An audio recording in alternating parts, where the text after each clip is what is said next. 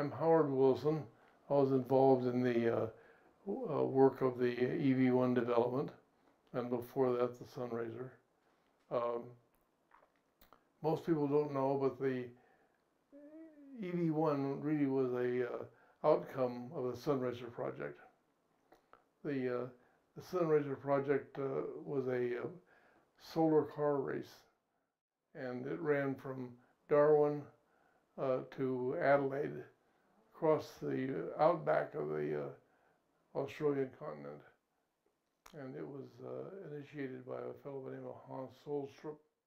So we set up the car race, which he called the Solar Challenge. And he sent out invitations to all the companies and institutions that he could think of to come and be involved in this race. One of the invitations came to General Motors.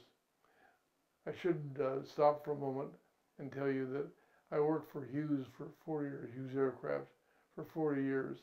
And in 1985, Hughes was purchased by General Motors because they wanted to incorporate some of the aerospace technology in their automotive business. And so the invitation was sent to the CEO of General Motors.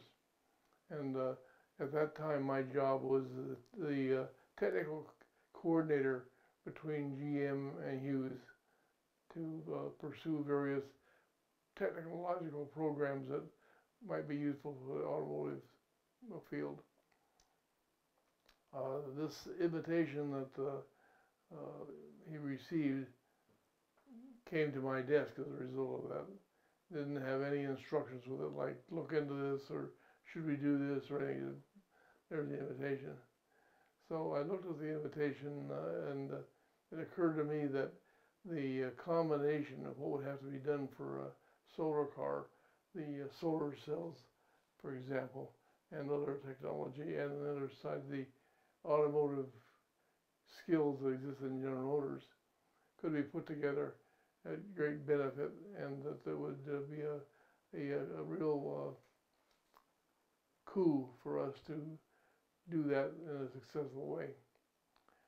So I went back to General Motors and talked to the executives there and asked them if I could have a sum of money, $75,000, to do a study on whether we could do this or not. And so they quickly agreed to that.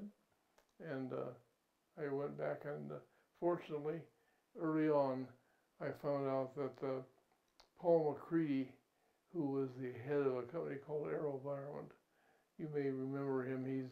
His company made the first man-powered airplane that could maneuver, actually by manpower.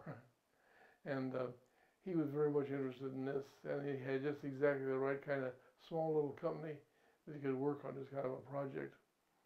So he had agreed, and we worked up the preliminaries. We went back to General Motors again and proposed that we do the whole job.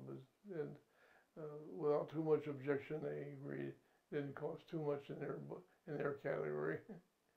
And we began to work on the Sunraycer. We only had about 7 months to design and build it. And so we successfully built the Sunraycer, and we took it to Australia. And we won the race in Australia, 2,000 kilometers, 2,000 miles, I guess. The race took 5.5 days to complete, and we were ahead by 2.5 days. So we had a pretty decisive win. The interesting talk about that race for a moment, the way it worked was that everybody started out at a given hour. I think 8 o'clock was and at 5 o'clock they stopped, and you had a camp where you landed. So you had tents or sleeping bags or whatever you was. You had to worry about having food preparation and all that.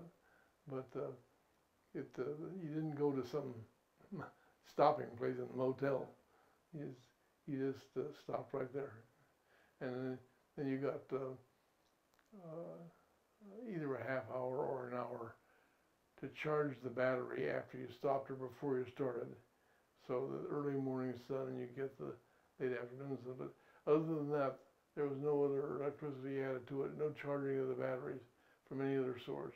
All the battery charge for the entire race had to come from the sun.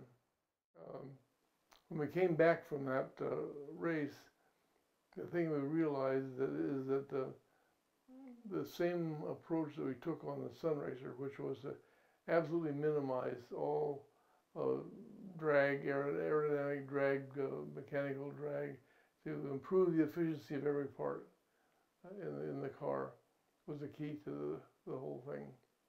And we realized that that same approach could be applied to an electric vehicle for general use.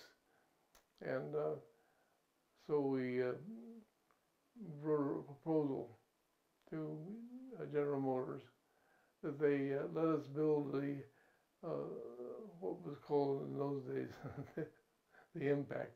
We proposed to them wasn't that we build a car for production or we build a car they would build several of. What we wanted to do was to build a demonstrator that would demonstrate how these principles applied to a car could actually give the kind of performance and battery life and so forth that you'd like to have, or would be at least adequate. So it didn't take long again for them to let us go ahead and do that. And so during that next year, which I guess was 1990, I can't remember exactly, we designed and built the EV1, the Impact, this column. And it came out so well that the CEO of General Motors thought it would be important for us to show it in the LA Auto Show in January of that year, I guess it was. And so that's where it went. It received such attention at the auto show that the decision was made very quickly that they would make more of them, at least make a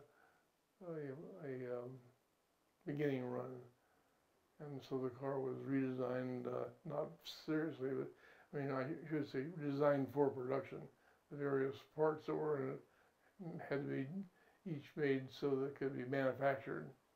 And the first one we made, well, that wasn't a consideration. So the car became the EV1. I suppose it's obvious, electrical vehicle one, you know. My contribution to the project was the name